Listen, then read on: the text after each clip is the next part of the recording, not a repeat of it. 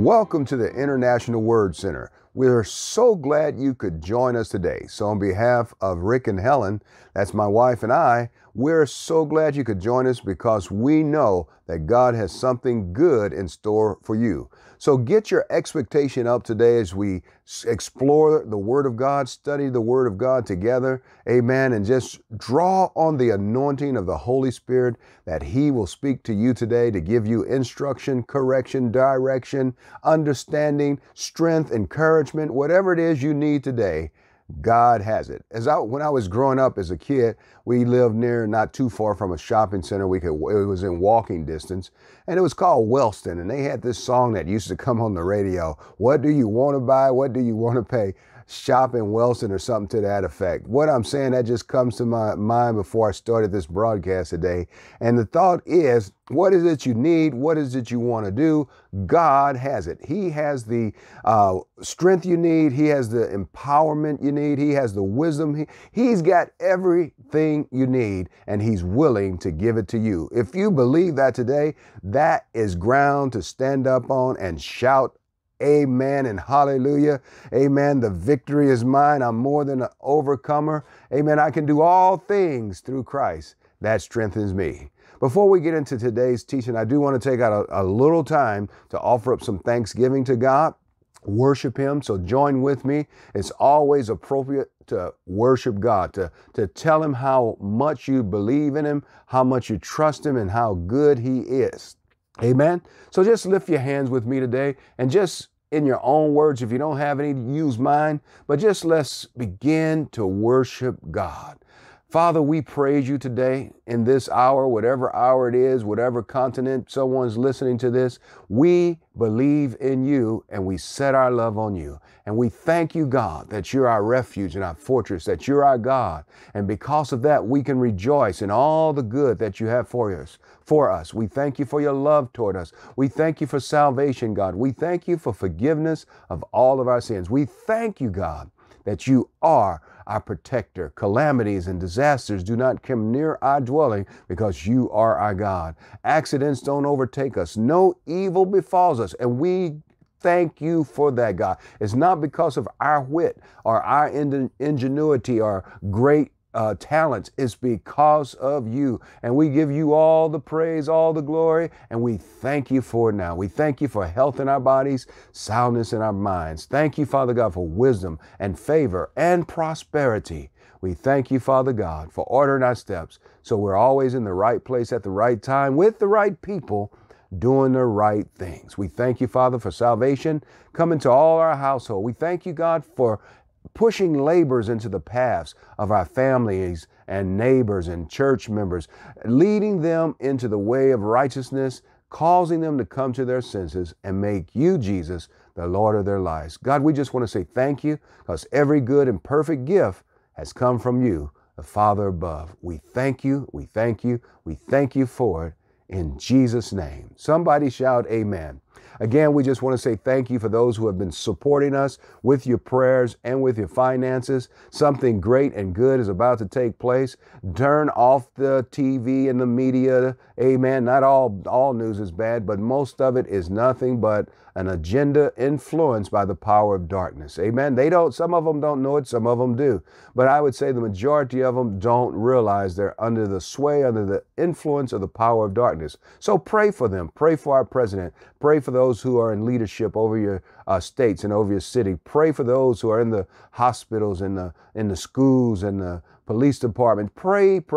Ask God for His help. And God has promised the prayers of the righteous, amen, make available His power dynamic in its working. So we just want to say thank you for blessing us with your time and prayer. And thank you for the blessings of giving and finances to further this righteous cause to build up the body of Christ, that we can do the work of the ministry and also to promote the gifts of the fivefold gifts of the ministry, the apostle, the pastor, the prophet, the evangelist, and the teacher, because those are the gifts that Jesus left us in men and women, gave them special endowments to help grow us up to maturity, where we readily respond to God, that we're doers of His word and not hearers only. So I just want to say thank you for your giving.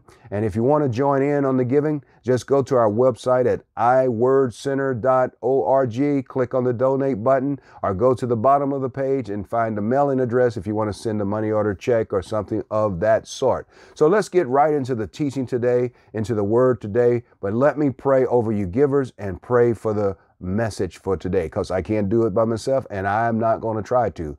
Father, I just lift up to you all those who are faithful givers out there to the ministry, church members as well as partners. And I pray today, God, that you would supernaturally move on their behalf and make it unmistakable that they know and others know that you are their helper when it comes to finances. Some, God, out there are needing a touch in their body, or they need peace in their home. I'm asking, God, that you would honor them because they've honored you with the tithe. I pray, Father God, in the name of Jesus, that your power would be working in their lives spiritually, mentally, physically, and financially, causing them to prosper in their souls and prosper in their bodies and prosper in their finances.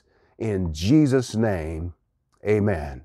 And Father God, we just lift up this time today that we are getting together virtually over recordings, God, that you, God, wherever we are, God, in faith, you said you would come down and help us. We're asking for your help now. We come boldly before your throne of grace and ask for your mercies and grace today. Give me, God, the ability to teach and preach whatever you want to do, Holy Ghost, in such a way that is clear and concise and filled with your power, filled with your love, filled with your faith, God, that it stimulates our faith and causes us to trust in you with our whole hearts. In Jesus' name. I pray also, Father God, that you would operate and in the lives of the hearers, God, that you would confirm your word with signs and wonders. Holy Spirit, as you will, let the gifts that you supply flow in Jesus' name to the glory of God and to the benefit of all. In Jesus' name, somebody shout, amen.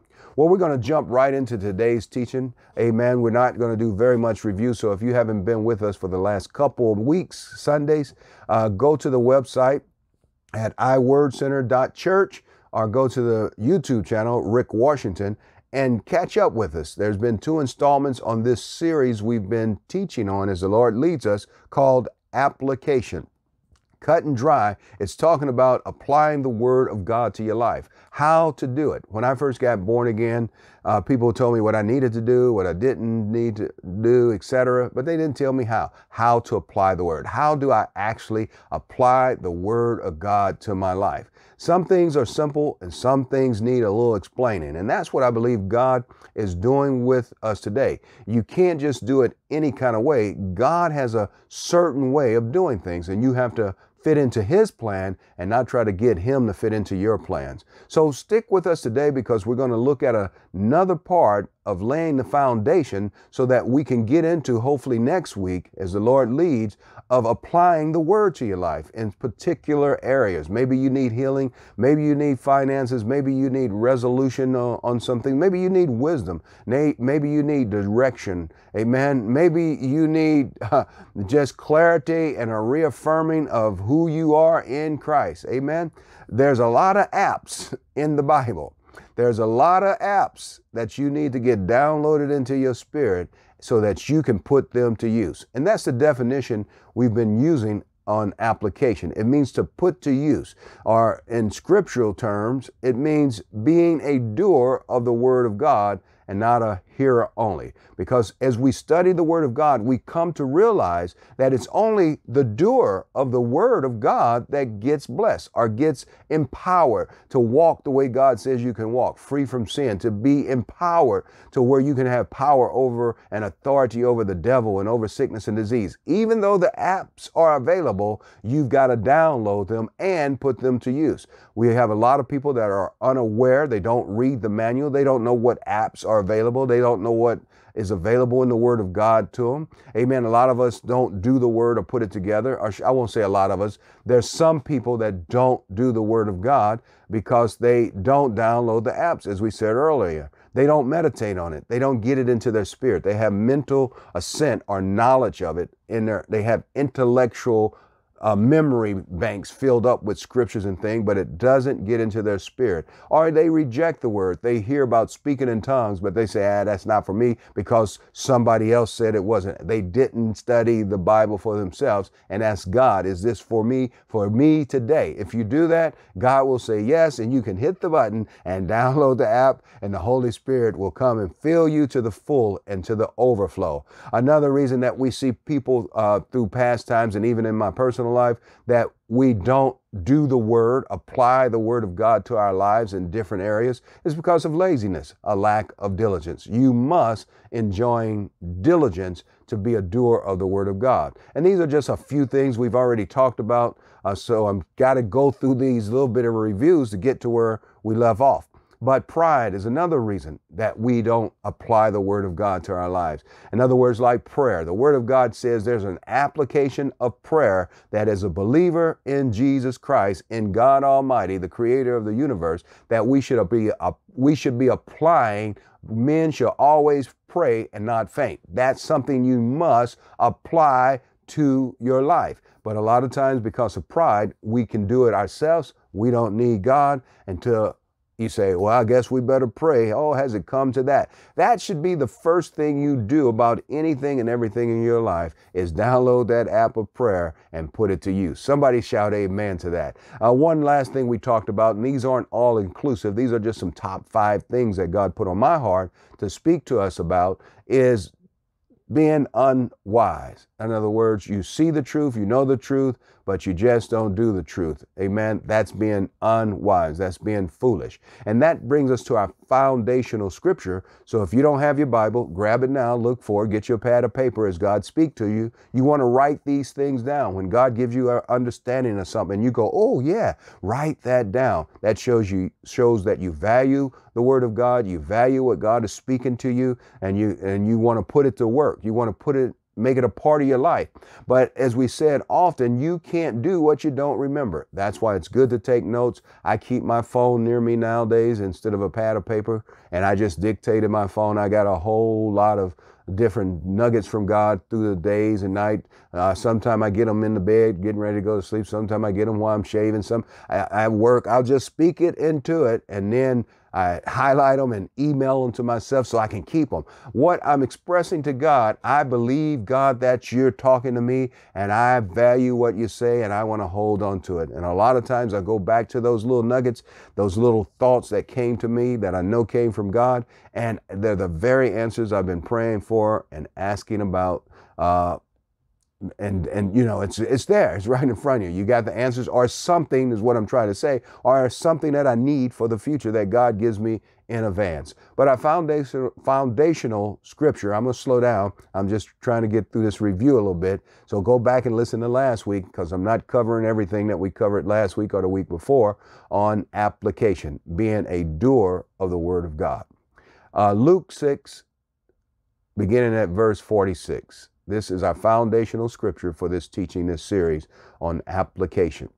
It says, what good does it, this is out of the TPT translation. It says, what good does it do for you to say, I am your Lord and Master, if what I teach you is not put into practice? Verse 47, let me describe the one who truly follows me and does what I say. He is like a man who chooses the right place to build a house and then lays a deep, secure foundation. When the storms and floods rage against that house, it continues to stand strong, unshaken through the tempest, for it has been wisely built on the right foundation. And in verse 49, Luke chapter 6, 49, it says, but the one who has heard my teaching and does not obey it is like a man who builds a house without laying any foundation whatsoever. When the storms and floods rage against that house, it will immediately collapse and become a total loss. Which of these two builders will you be? Well, let's get into the word today on this subject. Keep this thought in mind as we go through the rest of the teaching today. Through my Christian life, different battles I've seen people go through, whether it be marital, relationship, or physical or financial, The one thing that separates the person that receives what they need from God, he's not a withholder, he's a rewarder. It's not God's problem. Between the person that does receive whatever it is we find in the Word of God that God says he will do is application, execution, doing what God says to do in the way he says to do it. Now, God is full of grace and he's full of mercy and he's long suffering and he helps us a lot. But God wants us to grow up and be mature in the things of God. He wants to trust us.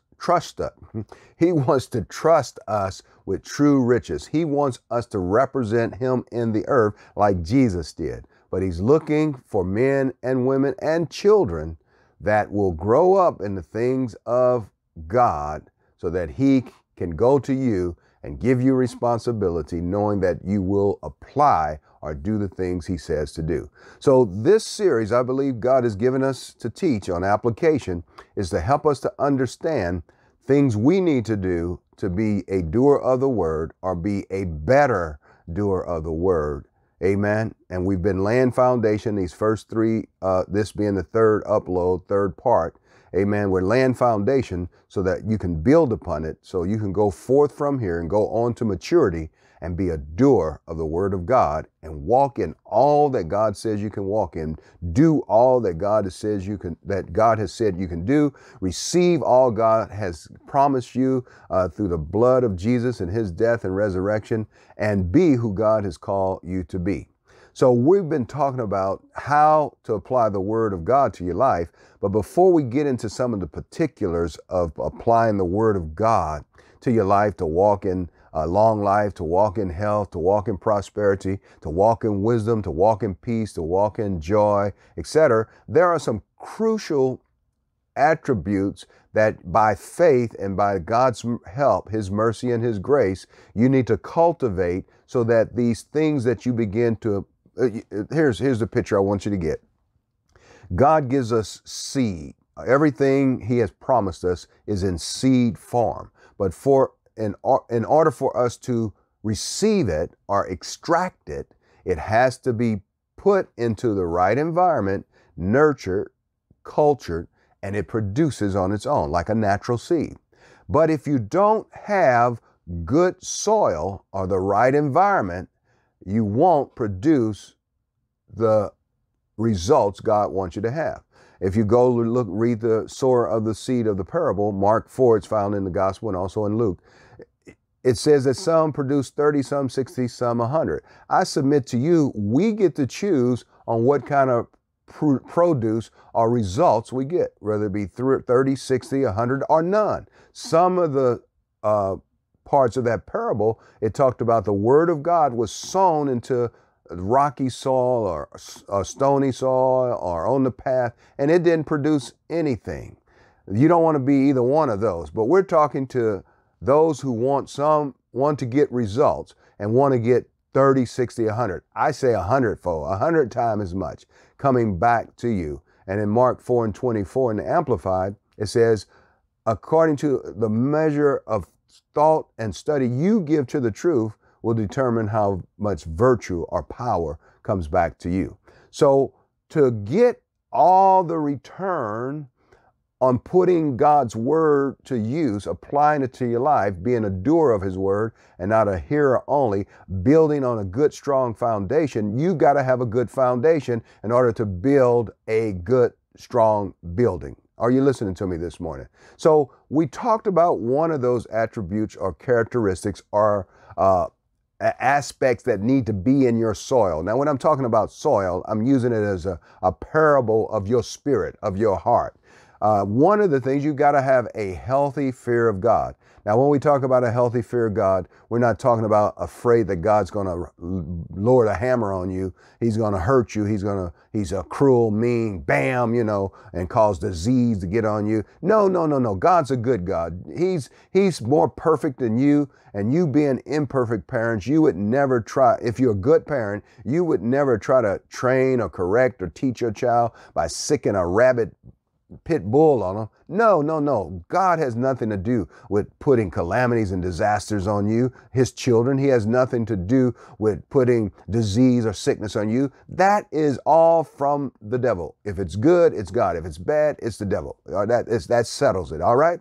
But what we're talking about here is that God wants you to have it, but you've got to get into a place that you don't treat him lightly. You got to see that he is. Whatever he says, it goes. Whatever a man sows, that's what you're going to reap. And only that. If you sow to your spirit, you'll reap good stuff, life and peace. If you sow to your natural man, your flesh, apart from God, you're going to reap corruption and decay and death.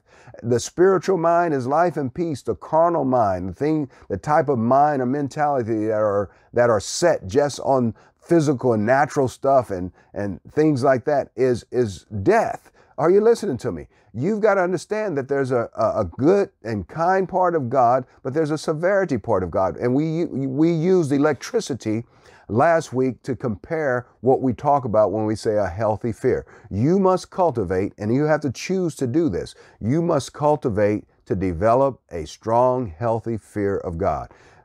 Electricity will bless you. It will do a lot of good for you. Nowadays, it'll run a car. Electricity will turn lights on when it's dark. It will cook your food and keep your food from spoiling in the refrigerator. Electricity will run your power drill. Are you listening to me? But if you don't handle it properly and touch two ends of a live wire, it will cause problems. What I'm submitting to you today, you need to understand that God is God, and what he says, he is going to do. And one day there's going to be judgment of sin. Amen. So we need to live before God with a healthy fear of God. Jesus put it this way. It's in Matthew 10:28. He says, don't be in fear of those who can kill only the body, but not your soul. Fear only God, who is able to destroy both soul and body in hell. When you have a healthy fear of God, when you have a right respect, a high respect for God, you'll handle your relationship with him properly, and it'll motivate you to be a doer of the word and not a hearer only. Amen. I remember, I think it's E.V. Hill, many years ago, I heard him on TV. And somebody asked him, why is it that you get saved? And he simply said, I didn't want to go to hell. That's a healthy fear of God. I don't want to go to hell. Now, it shouldn't be the only motivating factor, but it should be a part of your makeup in your heart that you have great, great respect for God, that you fear him and do not want to sin against him. You fear him and you don't want to be out of fellowship with him because you know he's a consuming fire and what he says is going to come to pass for good or for judgment. Are you listening to me? For reward or for punishment. It's going to come to pass. There is a heaven. There is a hell. Hell was not made for mankind. It was made for the devil and all his cohorts. Amen. But if you choose to live in sin and practice it and not repent, you will be judged right along with it. And for a believer, we're going to be judged for every deed we do in our bodies, for good or for bad. And we're going to be judged. You may still go to heaven, but you're still going to be judged. I don't know about you, but for me and my household, we're going to stand before God, and we want to stand before him and hear, well done, my good and faithful servant. Amen. So you need to cultivate a healthy fear of God.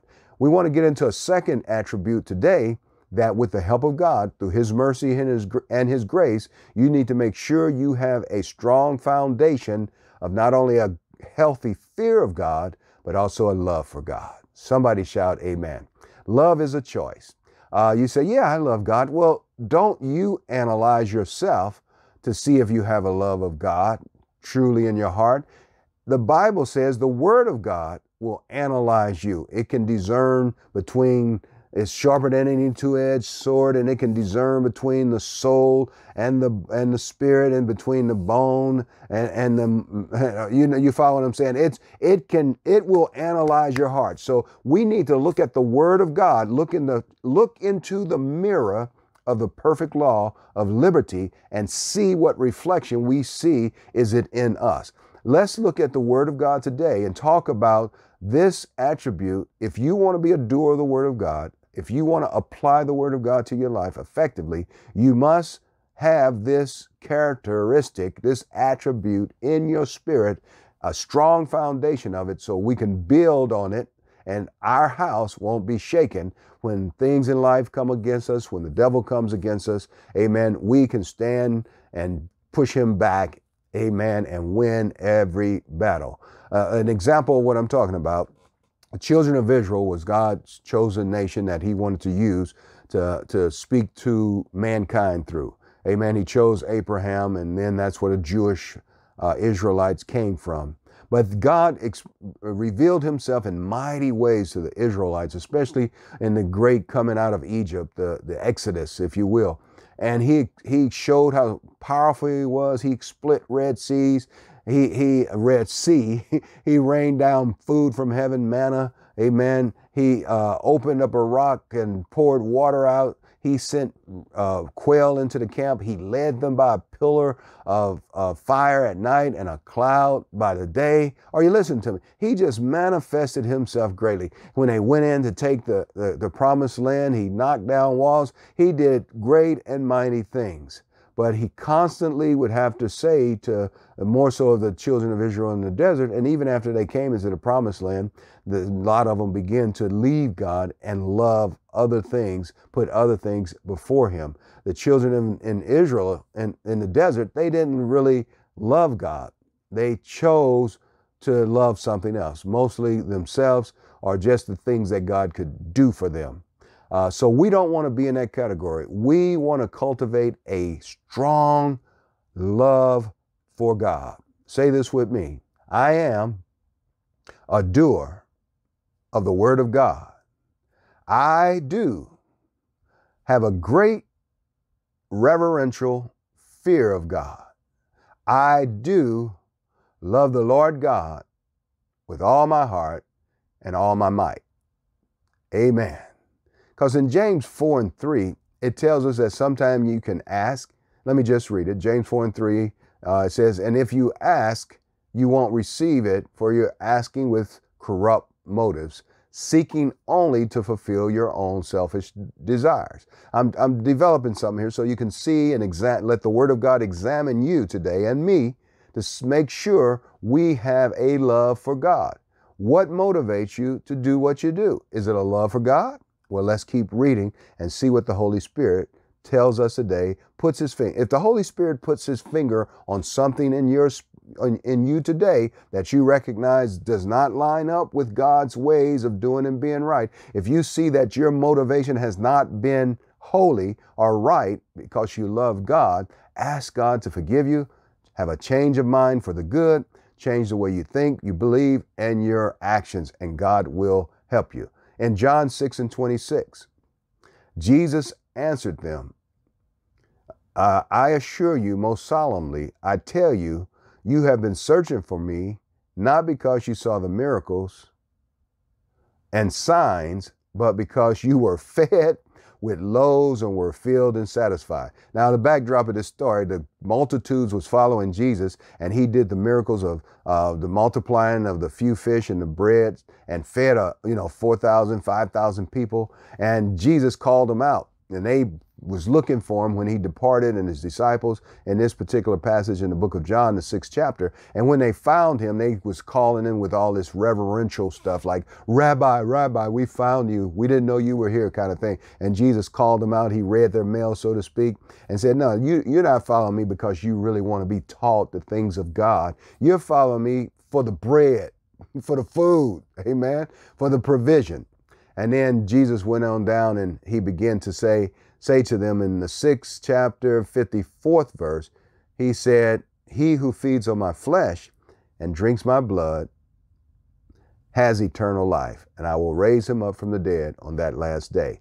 A lot of people didn't like that saying, and they said, that's too hard for us. We're not sticking around. We're not going to eat your flesh, man. Now, what he was talking about, believing on him, that he died, he gave his life, poured out his blood, and gave his body broken on the cross for our salvation. You believe on that and eat it in a spiritual sense. But the people that were following him for the wrong reasons cut out. Almost everybody left except the disciples. And then Jesus even asked them, will you leave us too? And I forget which one it was. Peter spoke up and said, you have the words of life. Where are we going to go? Amen.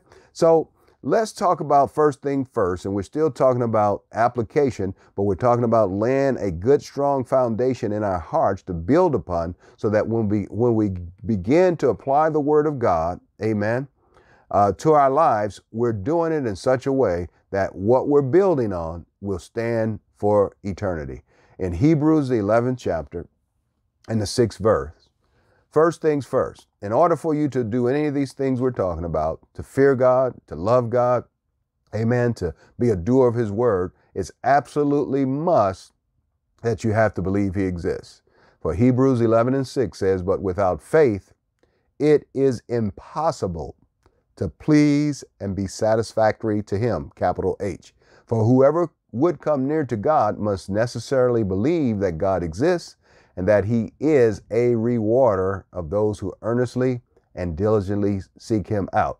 In the TPT translation, the same verse, Hebrews 11 and 6, it says, and without faith living within us, it would be impossible to please God. For we come to God in faith, knowing that he is real and that he rewards the faith of those who give all their passion and strength into seeking him. When you believe in God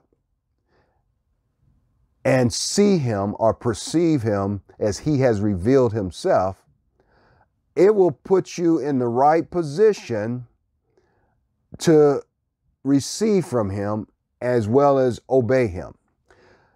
When you perceive God, the invisible God, of how he really is, the Almighty God, the creator of heaven and earth, not just believing God exists, but believing God is real the way he says he is, the creator of heaven and earth, the all-knowing God, the all-powerful God, the God that raises the dead, the God that heals the lame, the God that gives eternal life, the God that sins, that punishes the sinner and the evildoer, unwilling to repent and not believe on Jesus as their substitution for their sins, that they are put and cast into everlasting punishment. I'm talking about believing the God of the Bible the way he says he is. Now you are in position to fear him and love him. Amen. It will cause you to respond to God in the right way. Amen. But you got to do this by faith. And how does faith come? Romans 10:17 tells us we get faith by hearing what God has said, an anointed word, an inspired word from God. When we hear what God has said, we have to choose to accept it as true. Believe it. Amen. We taught a series on believe. You need to go back and listen to that so you can understand what it means to really have faith and live by faith. It's very simple. It just means when you hear what God has said, you simply accept it as true. No compromise. Amen. When you get some of these, and these are only two we're touching on, these attributes or characteristics of your heart of fearing God and loving him. These are two chief attributes of your heart that will and have to be present for you to consistently apply God's word to your life. They are the great motivators of the heart to be a doer of God's word and not a hearer only. That's a great fear, having a healthy fear of God and having a great love for God. Because in John 4:23, turn there with me as we continue on here. John 4:23 in the Amplified says, a time will come, however indeed is already here, when the true worshipers will worship the Father in spirit and in truth. For the Father is seeking just such people as these as his worshipers.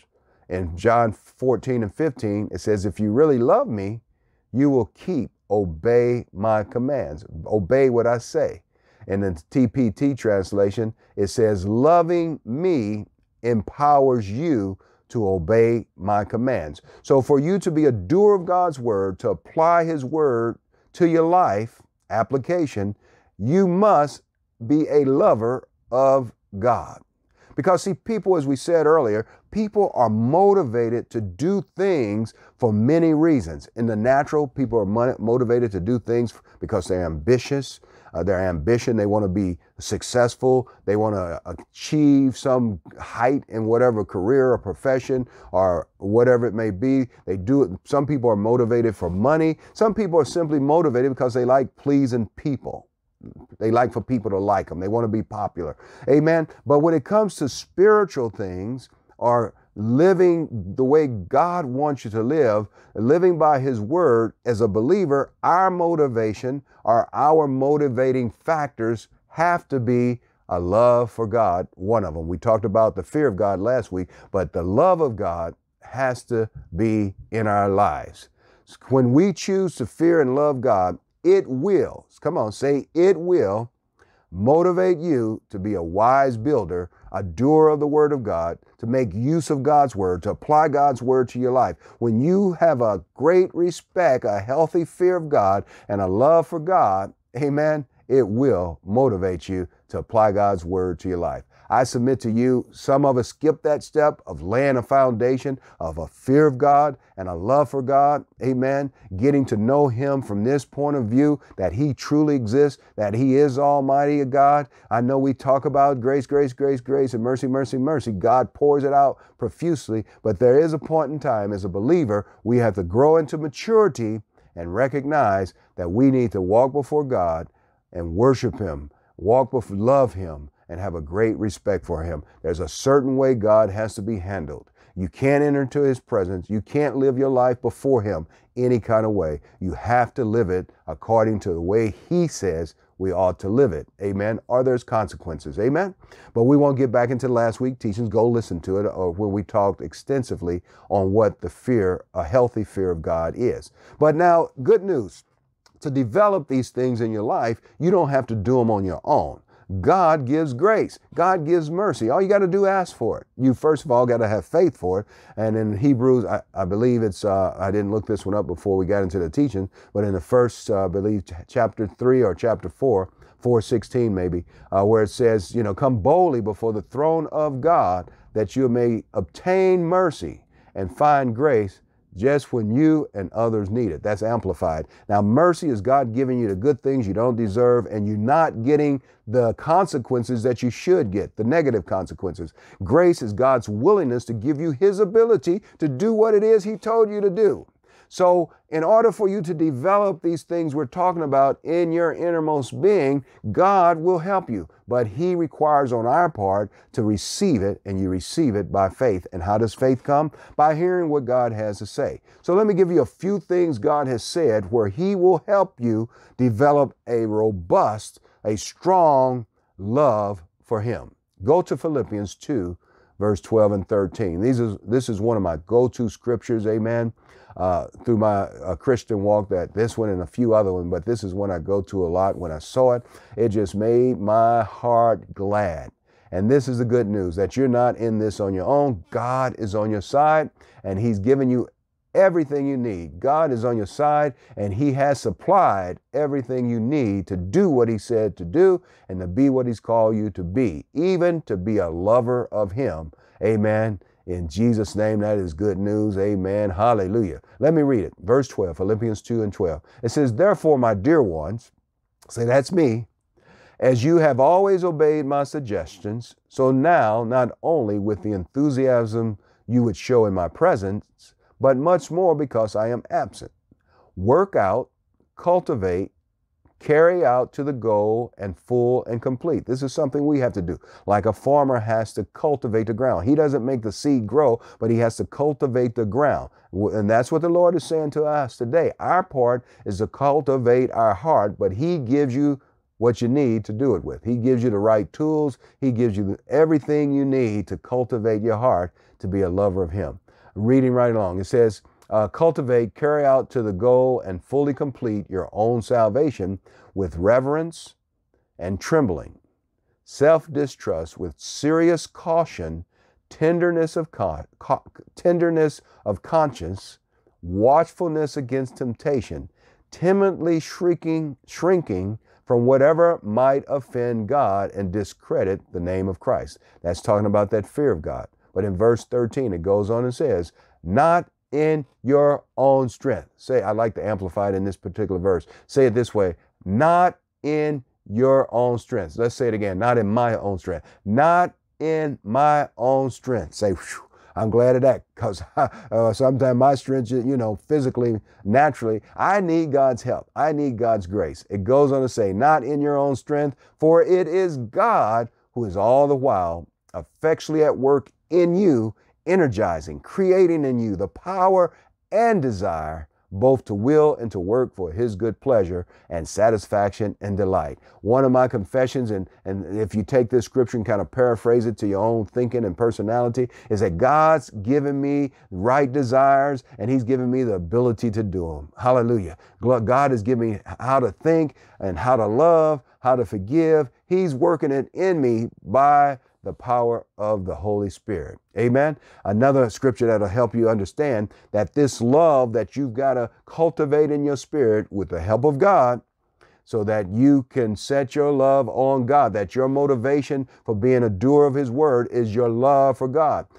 Joseph put it this way when he was in Potiphar's house, and Potiphar's wife wanted him to commit sin. And he said, how can I do this wicked, this evil thing before God? How can I sin before him? David said, I hid your word in my heart that I may not sin against you. In other words, that the love for God, if when you have a strong, active love for God, it will motivate you to do the word of God.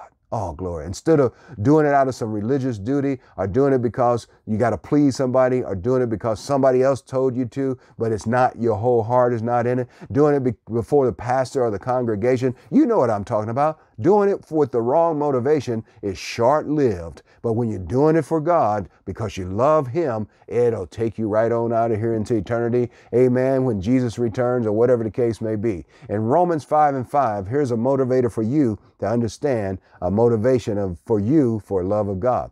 And Romans 5:5, God's love for you will help you to have love for him.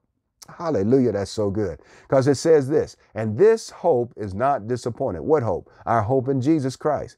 This hope is not disappointing fantasy, because we can now experience the endless love of God cascading into our hearts through the Holy Spirit who lives in us. Now that's the TPT translation. Some other translation says the love of God is shed abroad in our heart. In other words, we experience how much God loves us when we open up our lives to him and he begins to pour it out on us. And if you read that chapter, Romans chapter 5, it gets into more details of what this one scripture is expressing, and that while we were yet sinners, not even thinking about God, Jesus died for us. God had us on his mind when we were dead in our sins. Oh, you need to meditate on that. You need to focus on that. Get a full heart of that, how much God loves you. And in 1 John 4:19, this is what will take place in your heart, in your spirit, that we love him. We love God because he first loved us. When you begin to cultivate and strengthen and empower your love for God, it'll motivate you to live right. It'll motivate you to talk right. It'll motivate you to pray.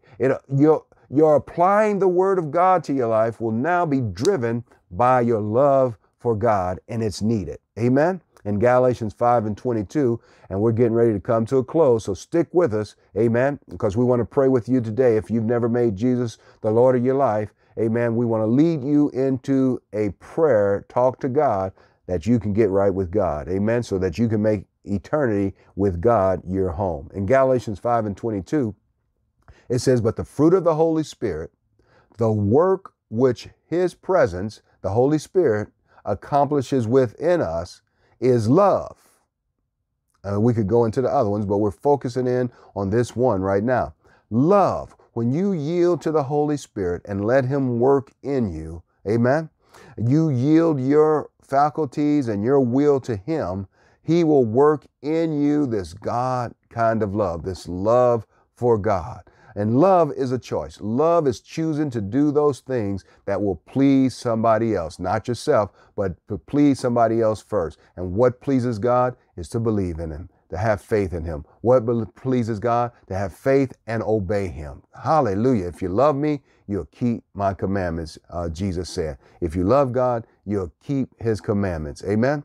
So yield to the Holy Spirit. You say, how do you yield to the Holy Spirit? One excellent way is to be baptized in the Holy Spirit and speak in tongues. Speak in that language that he gives you to speak. When you're yielding to him, he's working things into your spirit. Another way is to obey him. When you get this prompting or this nudging or urging to do something loving and kind to someone or for someone, act on it. And when you act on it, it just begins to produce that love in your spirit, the kind of love that God is needing for us to live in and walk in, the love for him and the love for others. As we said in Mark 12 and 30, it says, you are to love, this is TPT again, you are to love the Lord Yahweh, your God, with every passion of your heart, with all the energy of your being, with every thought that is within you, and with all your strength. This is the great and supreme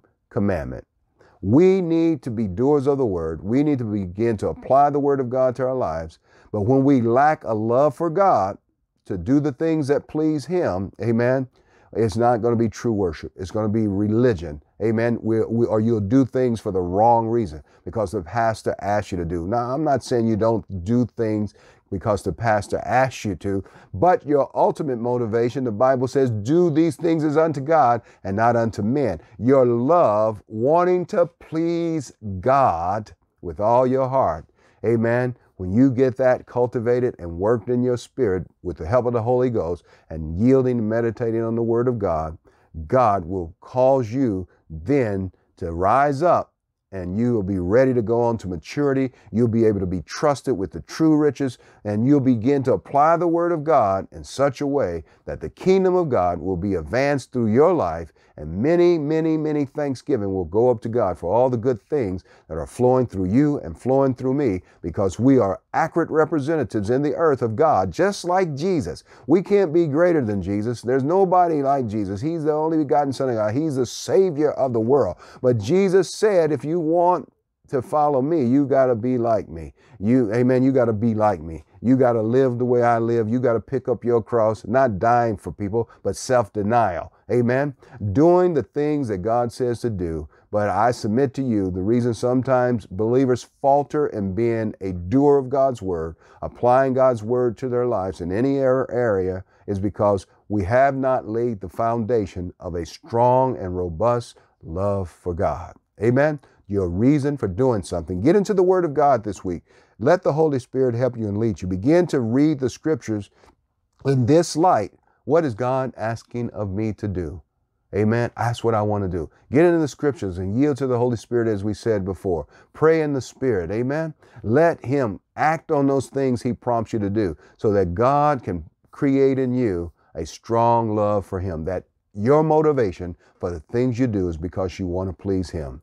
Amen. Well, that's all we're going to do for today. I know you got something out of that. Amen. Go back and listen to these teachings over and over and over. Read the scriptures over and over. God will reveal more to you than a man can. The Holy Spirit is the teacher, and I know he's been talking to us today. I've even been blessed, even though I'm the one doing the teaching. I'm hearing some things for the first time when I'm talking to you. So take what you've learned today, put it to practice, get before God and ask him to help you to walk in a strong love for him, walk in a great reverence, a healthy fear of him. And when you put these two things into your spirit in a strong and robust way, being a doer of his word, the things we're going to begin to talk about next week, applying his word to your life, these things will motivate you, and it won't be, I don't really feel like it. No, you'll love to do it. It'll be your greatest joy. Come on. You'll love to be a doer of the word of God and not a hearer only. Amen.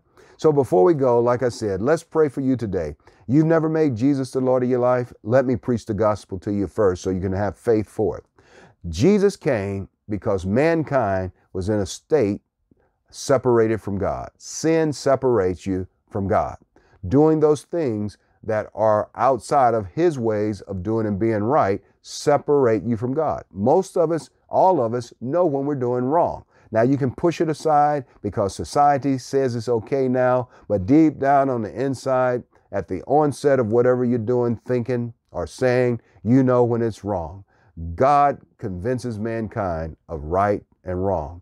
But I tell you today, in order for you to have fellowship with God now and forever, you need to be made righteous. Not just forgiven, but made righteous. And the only way you can be forgiven of all your sins and made righteous is the Bible teaches us in Romans 10 that you've got to believe on Jesus as the Messiah, as the anointed one, the one that was given the power and the might and the strength to take your place and my place and take the punishment and the penalty for all our sins. If you believe that God has put all the world's sin and its punishment on Jesus and he died in your place, but good news, God raised him from the dead.